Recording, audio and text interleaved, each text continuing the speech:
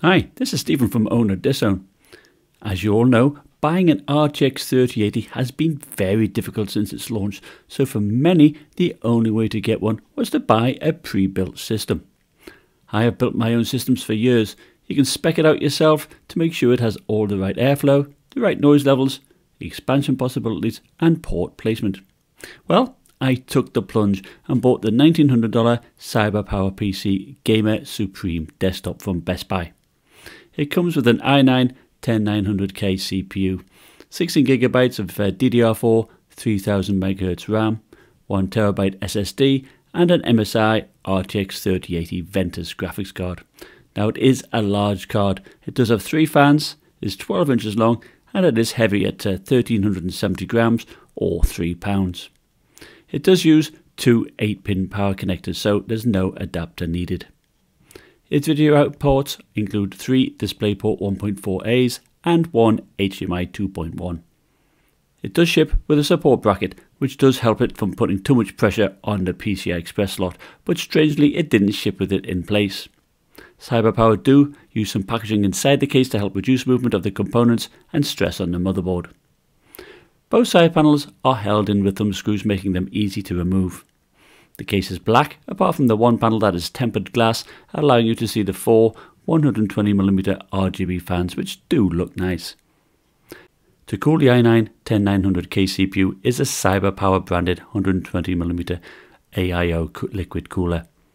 Before purchasing, I rang CyberPower to express my concern that such a cooler would be insufficient to cool this CPU, and they said that they do extensive testing, which I think just means they turn it on and see if it works.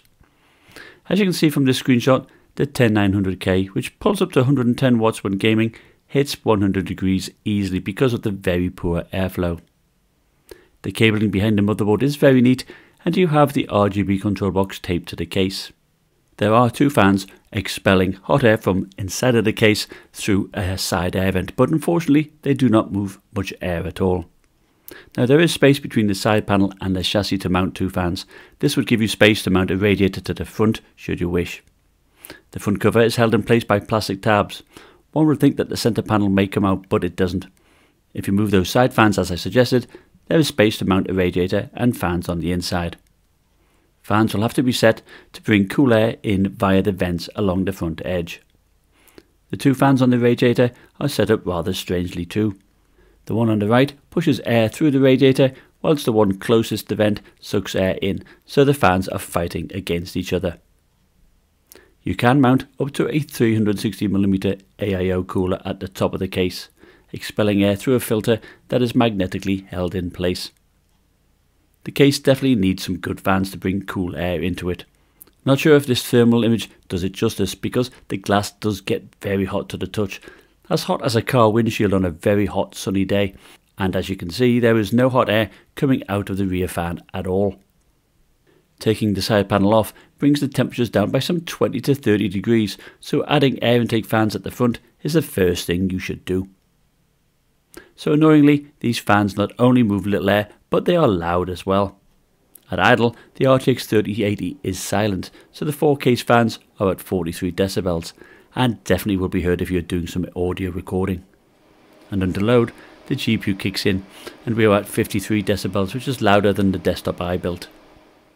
The pump itself is quite quiet, and I do think that if you replace the fans to have 2 or 3 at the front and 2 at the side to bring cool air in, and have 2 or 3 fans at the top removing the hot air, plus use 2 stronger fans in a push-pull setup for the radiator, you will have much better thermals.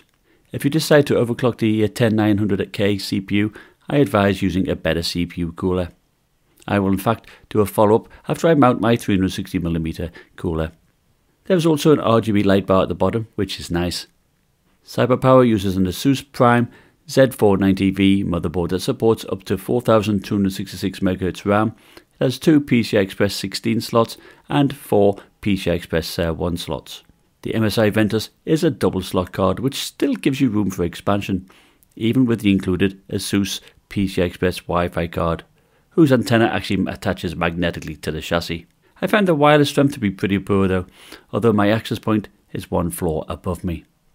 The I/O at the back gives you 6 USB Type A ports, although 2 are USB 2, but they're okay for a mouse or a keyboard. Located at the top is the power button, separate audio jacks, 2 USB 3.2 Gen 1 ports, and the reset button. Now, such port location is ideal if the laptop is lower than you, such as if it's on the floor, but then you would not see the RGB through the glass window. I think it would probably make more sense to have these ports front facing. Using one of the open PCI Express 1 slots, I actually fitted a USB Type-C expansion card, as there wasn't one on the motherboard. And should you wish, you can also make use of the Thunderbolt 3 header on the motherboard to add that to the desktop. There are 2 3.5-inch hard drive racks, but no intake fan fitted to keep them cool, so I recommend doing that if you plan on installing some drives.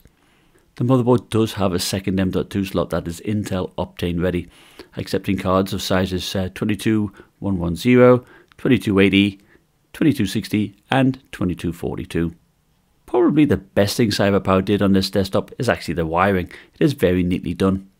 The 800 watt Gold Plus power supply is an Apivia PR800W that retails for $72 on Newegg. It comes with 7 SATA and 4 peripheral power connectors. Cool air is brought in from underneath via its 13.5cm black fan. So how does this desktop perform? Well, the stock clocked i9-10900K scored 6,278 points in the multi-threaded Cinebench R20 test and a single thread score of 478 points. So it's a very good 10-core CPU. The RTX 3080 scored an impressive 41,579 points in Firestrike, and the 10900K scored 28,806. This is the fastest I have seen. Now, equally impressive is a TimeSpy score of 16,113 points. The RTX 3080 scoring 16,934 points, which is amazing. Now, I tested games both at 1920 by 1080 and 2560 by 1440. If you're rocking a 1080p monitor and considering getting the RTX 3080, I really do recommend upgrading to at least a 1440p monitor. In Star Wars Battlefront 2, I actually left the glass side panel on and the CPU runs in the mid-80s, touching 90 degrees, so not too bad. Here it is using DX11 Ultra settings. The RTX 3080 touches 317 watts and the 10900K touches 101 watts at times. At 1080p, we see only a 6% gain in average frame rate, whilst the 1% lows remain the same. It does take some serious graphic settings to showcase much difference. Take Battlefield 5 for instance. The orange bars represent DX12 with ray tracing, whilst blue bars show DX11. Using ray tracing, we see a 19% difference between 1080p and 1440p, whilst in DX11, basically there's no change at all. Either way, performance at 1440p is very good, making even ray tracing playable. Here's some gameplay at 1440p. DX11 is at the top and DX12 with ray tracing below it. Note that I played the game multiple times, first to measure the frame rate and second to capture the footage you see now. Now, the reason why I did this was because shadow play reduces your frame rate. With the side panel off, the CPU and the GPU run in the 70s, so this shows what is capable, even with the included 120mm cooler, just by having better airflow. Trapping that hot air from the RTX 3080 in the case is a nightmare. For Metro Exodus, I use the inbuilt benchmark using the extreme quality setting to really push this RTX 3080. I think DLSS did a decent job of helping to improve the ray tracing performance. At higher resolutions, it seems that the gap with no ray tracing is less as the RTX 3080 is allowed to flex its muscle. The 3080 is severely CPU limited at 1080p in Far Cry New Dawn. Even the 200W RTX 2080 in the Aorus 17X laptop was actually only 15% behind with 105 FPS. So how would I sum up the CyberPower Gamer Supreme desktop? And would I recommend buying it? Well, if you're after an RTX 3080 as soon as possible, then I think it's a good buy. There are people selling the graphics card for $1,200 on eBay, so $1,900 on this desktop is then a no-brainer. You could strip it down and sell the components and still come out ahead probably. Or sell the 3080 and have a fast system for a really good price.